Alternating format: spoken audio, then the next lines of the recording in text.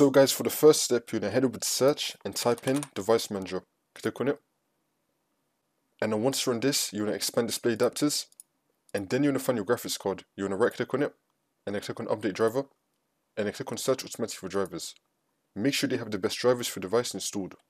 And now for the second step, you're going to head over to search again and type in display settings. Click on it.